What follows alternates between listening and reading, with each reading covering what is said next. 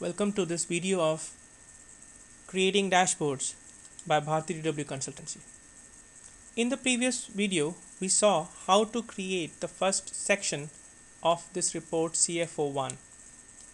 We were able to create 6 sections in a table and we were able to put down some charts. When we looked at the output of the report, it was quite big and it needed some scroll. In this section, we are going to see how to make this dashboard much more interesting and catchy. We are going to add some interactive features also. So first of all, let's make this or resize this dashboard because it looks too heavy. So going back to Report Studio, click on the first chart and let's scroll down on the properties. In the size and overflow section under positioning, make width as 3 inches and height 3 inches. Yeah. Next, make this chart height 3 inches to 3 inches. We have to do this for all the charts, only the charts, not the cross tab in this report.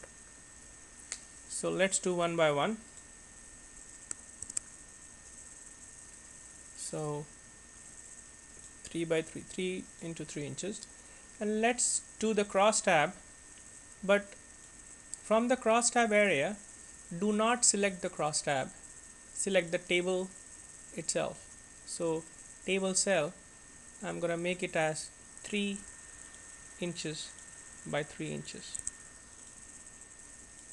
This is just to make sure that the chart looks good, so or the dashboard looks good. So I run this dashboard again.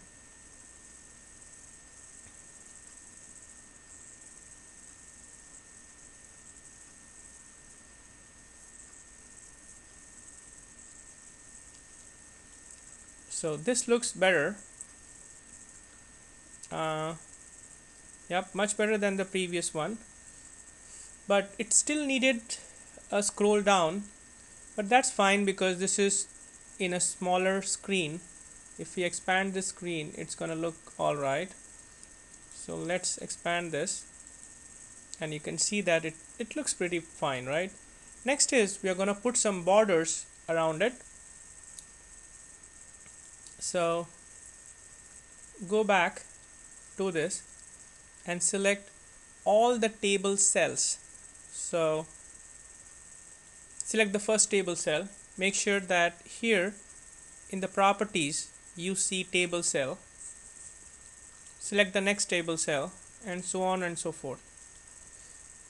If the table cell on the left hand side properties disappears, that means your selection has some problems. Next, we are going to put some borders around it. So in the section, properties section box, under the borders, I'm going to put solid line 1 point black, and I'm going to align it. So with all the selections in place, I'm going to click this button top and everything is going to move to the top. Save it and now run the report.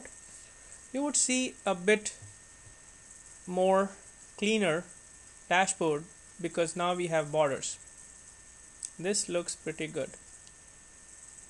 Alright, so in the next video we're going to talk about how to add prompt pages and how to make this screen or dashboard more dynamic.